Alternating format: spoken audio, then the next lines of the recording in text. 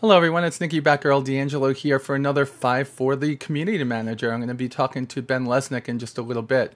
Here I am in my hangar, and this obviously doesn't depict all the ships that I have. I don't know what that little bit of stuttering in the beginning was. But I'm coming to a decision after seeing the images of the Carrack, which maybe I'll overlay here, maybe not. Maybe I'll just wait until Friday for you to see them. But I'm trying to come to a decision. Because there's so much being changed on this ship over here, because this ship costs so much for what it actually does. Now, I'm going to be honest with you. I really want a Carrack. And the Redeemer, although I fully support Four Horsemen and every one of the other contestants and their designs, I'm just not going... You know, it's a hard decision because I really like the Redeemer, but it's going to be melted on Friday, and I'm going to be purchasing the Carrack. And obviously it's because the Carrack is that one ship that I've really been waiting for a long time. The exploration part of the game is something that definitely 100% interests me the most. And I've got my LX, and I will have a 315P, and I will have a DUR, I will have the Aquila, and I will have the Carrack. I will have all four of the different exploration vessels by the time the game goes live. Of course, what I've said in the past is that a lot of ships I get so I can do this. So I can walk around a ship and show it off to you. But I think that's going to be alleviated soon. I think that I'll be able to get a press account from CIG now that they're going to be offering them to people like myself and other YouTubers that are consistent with the content they put up. So today I got a chance to talk to Ben, and before we go and do that, and I stop my cat from scratching the post over here, sorry about that noise folks, I just want to say one thing. I'm pretty disappointed with the way that the forums have been going the last couple of days or last week. They started this sale and they started offering things like the Arclight 2 pistol, the MISC environmental coat for the freelancer, the UEE military environmental coat, and the orange race suit. And I asked Ben a couple of questions about that. But come on, people, take a step back, all right? This game needs to get made. And one of the pieces that I pulled out of the PC Magazine article, which of course was incorrect just like I thought about them investing $100 million of their own money, they actually stated that they were going to be investing $100 million by the time the game goes live of our money. So with that correction made, let's pull out of the air what they said in the magazine article. And that was that the ship prices were determined kind of haphazardly. They put out the pledges and assigned a certain ship to each pledge. When they continued the crowdfunding campaign, they indiscriminately just called whatever the pledge levels were the price of the ships. And that's how we got here. And now those of you that are insistent upon making this an endeavor to keep your stuff away from everybody are actually making the ship prices climb. And I think that that's good for CIG making money, but it's bad for attracting new people to the game. And I'll get into that with my next State of the Game on Monday, but come on guys, lighten up a little bit. When they're putting out an anniversary sale, it's a 1-week sale. Not everybody's going to buy it because not everybody's going to spend $150 on ones and zeros that look like a ship and can't resell, can't touch, can't sit inside it for real. So don't be scared when they put things up like a ship that you thought wasn't going to be up there for less money, or a spacesuit that is similar to the one that they put out in a special package like the Lightspeed package. And Ben does clarify that a little bit in this next part of the video. Sorry about me being a little bit raging. I'm not really raging today. Happy Thanksgiving, everybody. I hope each and every one of you are thankful for the wonderful things that have happened in your life. I'm thankful for all of you that listen to me, that have donated or become patrons, that comment and like my videos. Thank you so very much. I'm very grateful to you. And I'm grateful that CIG gives me as much access, gives us, the YouTube and podcasting community, as much access as they do to them. With that said, here's the next part of the video, an interview with Ben Lesnick, my next 5 for the CM. Hello, everyone. It's Nikki Batgirl D'Angelo here for another 5 for the CM. The CM being Ben Lesnick, who is probably one of the most vocal and approachable people I've ever met in the gaming industry. Ben, welcome to the show. Oh, thank you very much. I didn't know I was approachable. That's great. You're welcome on. You are always open and honest and ready to answer questions, regardless. And this is not Ben's statement. This is mine. Regardless of some of those. We're just going to say those backers say in the forums sometimes. Well, you had a really big week, and I'm going to let you stay away from answering any of those questions, but it seems like a lot of people were a little bit boisterous about things that were going on with sales and stuff. So the first question I'm going to ask you is going to be something from one of my viewers, and it's that there are these different things, like the arc light pistol, like the jacket that you get with the freelancer, and like the racing suit that you get with the, two different racing suits, right? The red racing suit with the light speed package, which is for older backers like myself, or the Origin spacesuit, which is now up in the available to purchase. I think it's for $5 or $10. Could you explain to me what these different things add to the game and why they're different than, like, say, the red space? Well, I'm going to let you answer that because it's a bigger question than being specific. So with the case of the suits, the kind of broad design idea is that they are all base modifiers for your body. You probably saw our big health post about the FPS module last week, and there was some mention of how you would need certain armors to carry certain things, and armors would modify how much damage your body takes at whatever point.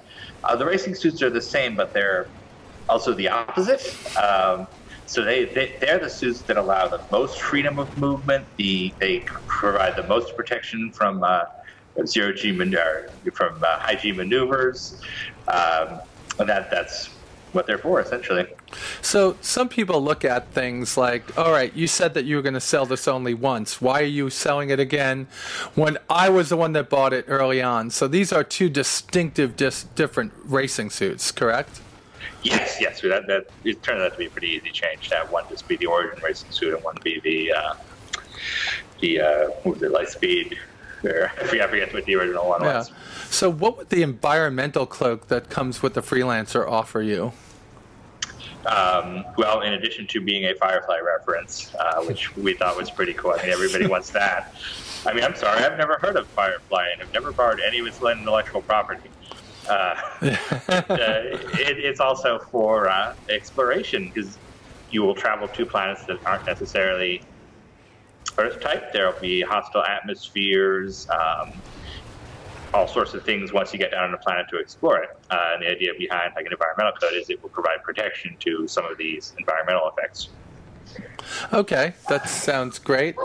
Which also is how a real coat works. So. I like it because it lets your character look like Mal if you're a guy, but maybe you could have something that makes you look more like Zoe. Sorry, I've never heard of these characters. Yeah, okay. Yeah. That's right. Ben has never watched Serenity or Firefly. I could attest to that. But you really did go running up after the people that look like Malcolm in the Dragon Con that we went to. Next question has to do with the FPS module, which, again, to my viewers, this is something that is definitely not done, set in stone. But what they're looking for is, will you be able to have something like in Alien, like the heartbeat sensor, be able to ping and see if somebody's behind a wall before you actually go around a corner and get shot? Yeah, we're looking at all that stuff, but it will have to be in the game world. It has to be from that first-person perspective, because we don't want that, oh, I'll just switch to my third camera and look around the corner in a way that makes no sense. So it'll be, a mirror and a knife or a scanner, all sorts of options like that. Okay. So next question is, well, first off, Ben, you work a lot, so being able to play other games isn't always something you can do. Isn't that correct? Outside of your Nintendos and stuff. That is true, yeah. All right. So have you been able to take part in any playtesting for your own personal like of Elite Dangerous at all? I have. Well, I took off and flew around very early on at one point, and that's been it. I think I backed for like the $500 super pack, the one that gave you all access, and then I never used it. Wow. Well, I'm pretty I'm supporting David as much as I'm supporting Chris at this time because I believe both of those games have to succeed because the genre as a whole has to succeed. And I need somebody to push Chris and somebody to push David to make them both better. So that's me getting my own thing out. So this is one of the questions that's asked. I should stress first, we feel the same way. If you look back at our Kickstarter campaign, we plug Elite as much as we can. We want to see Space Sims come back. If Star Citizen is an amazing game, we still fail if it doesn't bring back Space Sims. And we're super excited about Elite on the rare opportunities we have to play.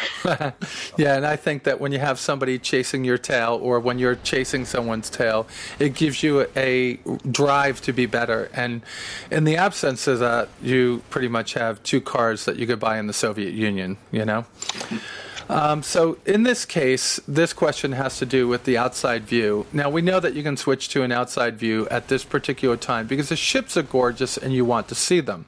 The difference between Elite and Star Citizen is that in Elite, you can't get out of your ship and walk around it. But so people are always saying, why can't we see an outside view? So a very astute person brought this up. What good is having... Somebody's trying to call me. I got to kill it. Sorry. No worries. It's Dr. Jeffrey, my new editor of research. What good is having an outside view if you're trying to put all this work into trying to make yourself stealthy when somebody could just go to an outside view, swing around, and see what's behind the asteroid? Are you going to get rid of outside views in those situations? I'm not entirely seeing an outside view being used in that way in Star Citizen. I mean, I'm thinking back to like the traditional Wing Commander cameras. You'd have the object camera where you can observe your ship, a kill camera when your missile hits the ship and it explodes. Right. But I don't see a combat scenario where you're traveling at hundreds of kilometers per second and you use the camera to sneak behind something. That's not what they're talking about. I think I explained it incorrectly. So, and I don't have the right things here. So you have a ship behind an asteroid. You have this ship that's flying looking for that ship, maybe a bounty hunter. If he goes to an outside view, he could swing his camera around and have it zoomed out enough to see this guy sitting behind the asteroid. In my opinion, hey, we have UAVs today. This thing launched a UAV. It flew over here. It's seasoned. But an outside view does give you an opportunity to exploit a system that's giving this guy the opportunity to hide behind here in low emission like you guys are trying to do now. I think in action, that one won't work so well. Okay. Because when you switch to an outside camera, you lose your HUD. You shut down your computer system. You just see the visual. In the case of searching for a ship like that, you're going to have a lot more luck using your various advanced scanners to locate some other frequency. I mean, I think individually looking behind every asteroid that way, you're also setting yourself at risk because you're no longer controlling your ship. You're sitting there. We're waiting for ambush yourself. I think it's just going to be too fast-paced for that to matter like it would in FPS. Okay. So this next question is from a viewer that he probably doesn't watch 10 for the Chairman, but still I want to ask it because it gives you an opportunity to talk about some things that we probably won't see until after the PU goes live. So if you say you're in a freelancer or you're in a Hornet, whichever it might be, I would say this more or less is a 2 or 3 person ship. Your hull is breached and you sit down on a planet and there's no atmosphere. Are you going to model the a set amount of time that your oxygen inside of your suit will last? This person sounds like they've watched Gravity, you know? Yes, we are looking at that specifically because we all watch Gravity too. Yeah. So that actually leads to another piece, which is that you will not be able to set down on an inhabitable planet or any planets for some time until the procedural generated, how do you call that? Procedurally generated planets? Yeah. Until that system is in the game later on, isn't that correct? No, there'll be some interstitial steps where we will have kind of your base explorable planet with some area to look at.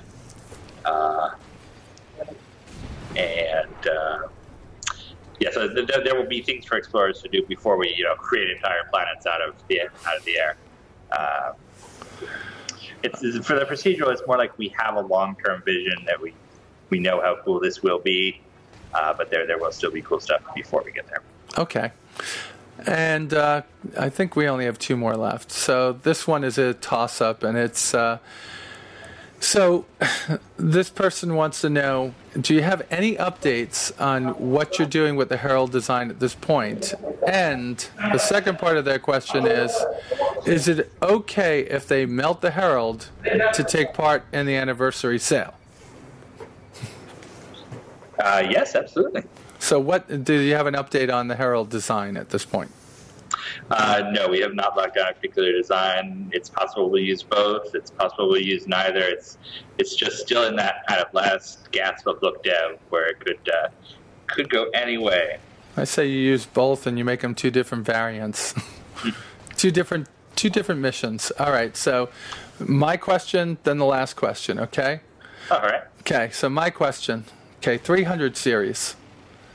A while back, they said that somebody said, and I can't pull this out of anywhere, that there may be some kind of a redesign to the interior of the 300 series to make it more useful. Is that something that's going to be done anytime in the future? Anytime, yes. Soon, no. I actually posted about this to the new concern awesome. forum last night. It's one of those things that, yes, it will happen down the road, but no, we don't have a technical artist to spare to do that right now. We know there are a lot of improvements to make everywhere, but right now our artists are focusing on getting all of the ships into the game. So in maybe 6 months, we take a look and we say, okay, so-and-so has 5 days to spare to update the 300. That will happen. But not immediately.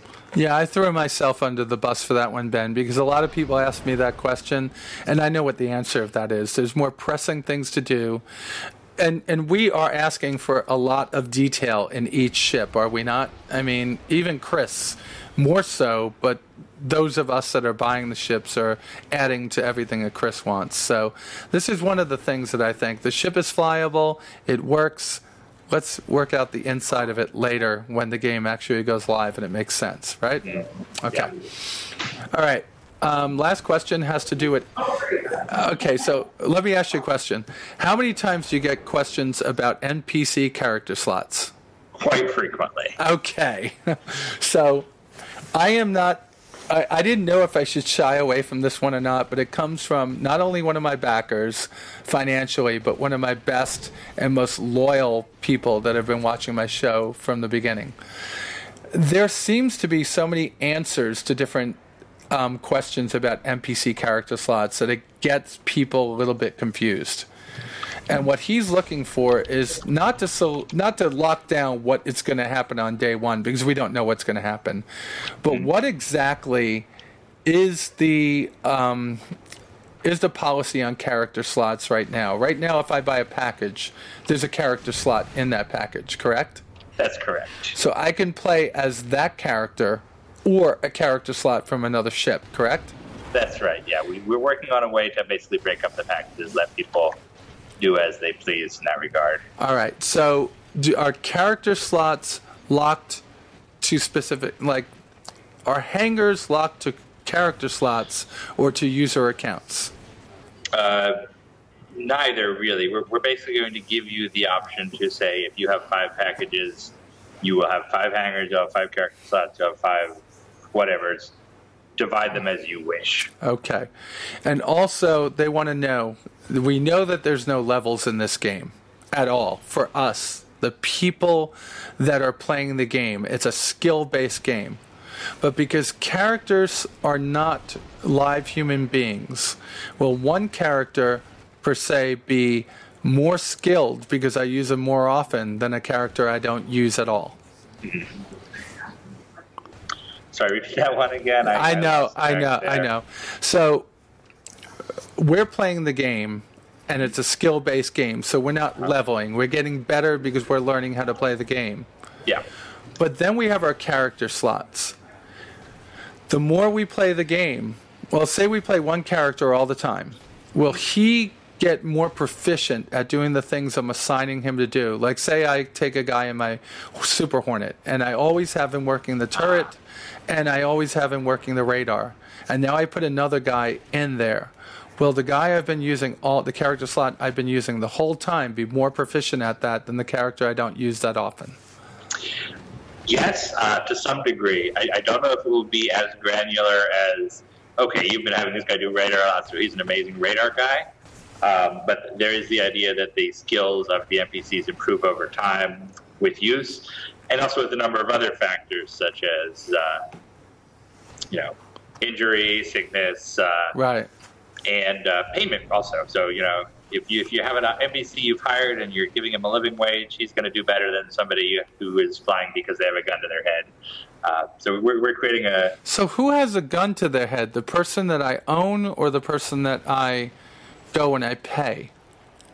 The person you own, I could say. No, this is more for hired NPCs. So, all right. Okay. So the person I own is me, right? So yeah.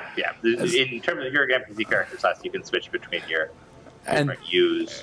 And I think Chris said it in one of the 10 for the chairman. Those people will have more skill than somebody that you'll get off of like the NPC hiring guild. Yeah. Okay. So that was almost done. I hate 3-part questions, Ben. I really do. That's okay. I really do. But I love this guy. So if I level up each character, they think there's levels, but what actually they're doing is they're learning the skill at what you tell them.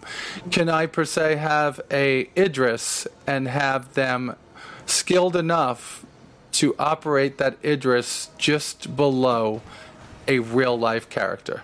I doubt that.